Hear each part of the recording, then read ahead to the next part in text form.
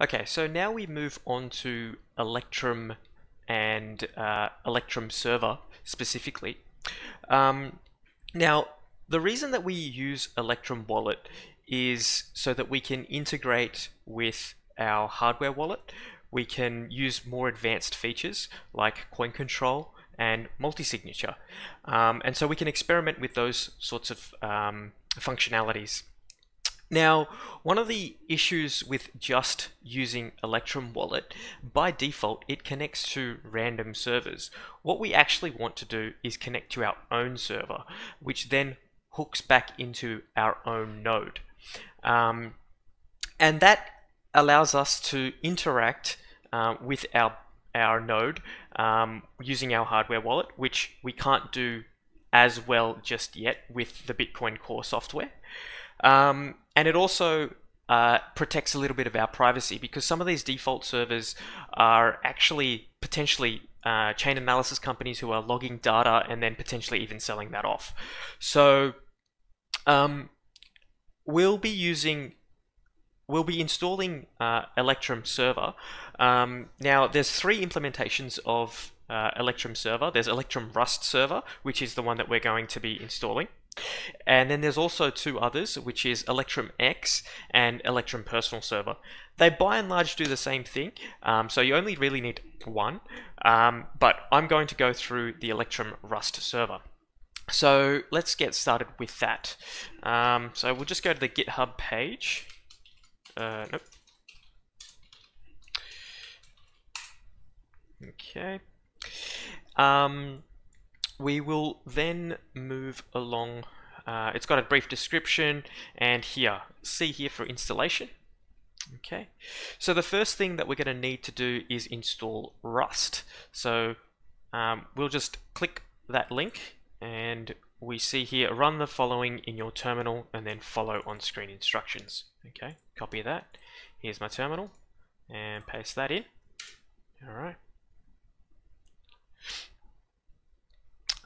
Proceed with default or installation default. Yep, happy with that.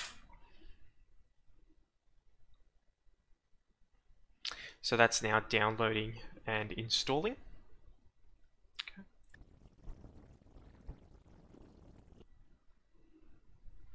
Okay, it says here to configure your current shell, run source home cargo env.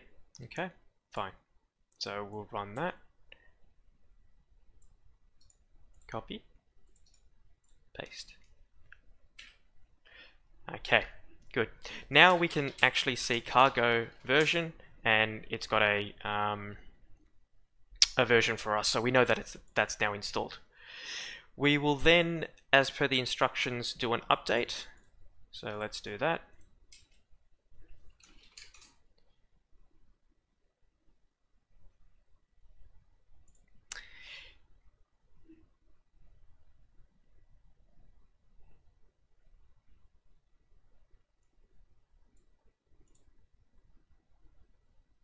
Okay, it looks like I've got some upgrades to do. That's fine. We will then install these packages here as well.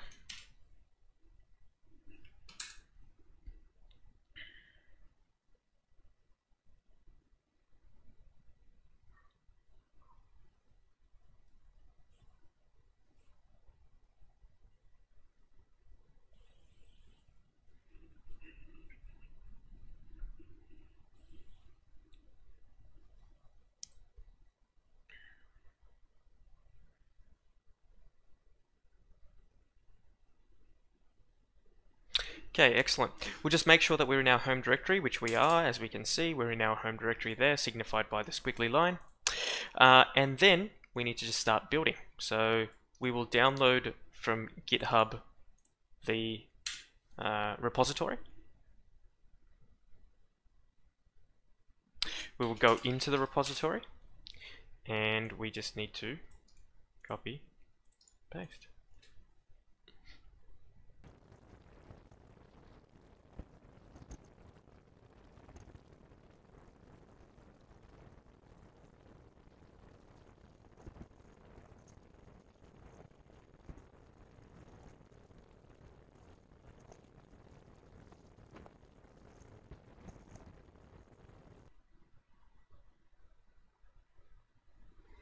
Okay, that's done.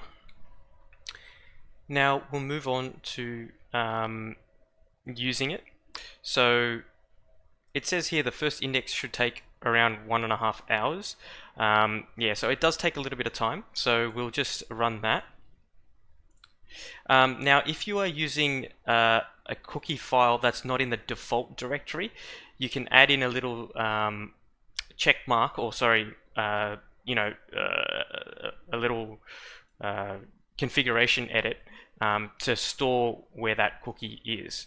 So, or to point it to where that cookie is. So you can go like cookie, I think it's path, and then you put in whatever path you had, like so. Okay, but for us, I'm going to make this accessible to everyone on the network. So that's why I've changed that to 0.0.0.0, and now we can start running that. Now you'll see here that it'll spit out something to the effect up to here, and then if you look at the timestamp, it looks about an hour difference there. So that's kind of what we're expecting to see. So once we hit enter here, it'll go through here. We're expecting to see up to, maybe from height 0, and then after that we won't see anything pop up for another hour, hour and a half, however long it takes. So let's just try it and see if that works. So let's give that a shot.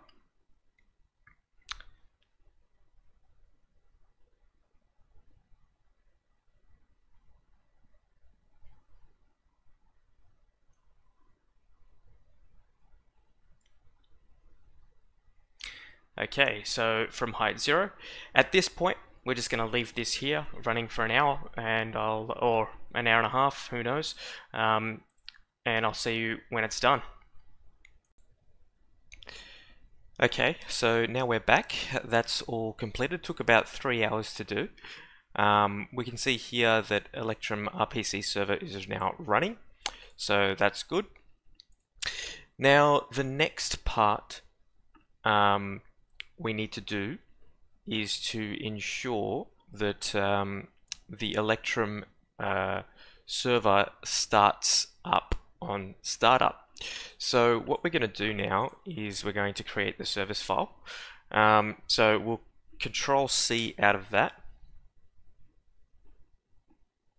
Okay. And we will create this service file. So what we'll say is sudo nano etc system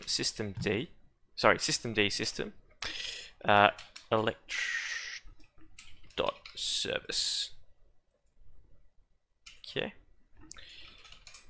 and we will just copy and paste this service file there, and we will make it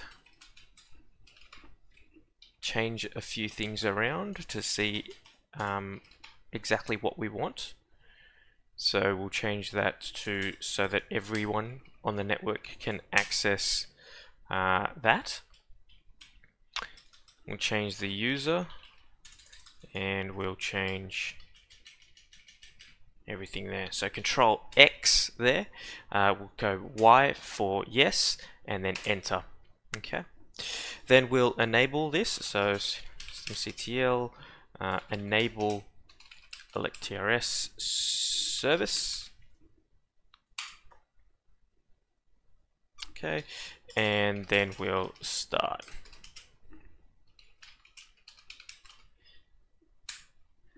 And we'll have a check of the status just to see everything works, and it looks good.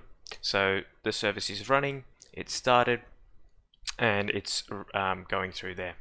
So it started. Excellent. So that pretty much finishes the setup of an Electrum server. Now we move on to the setup of the wallet itself, Electrum wallet. We'll do that in the next video.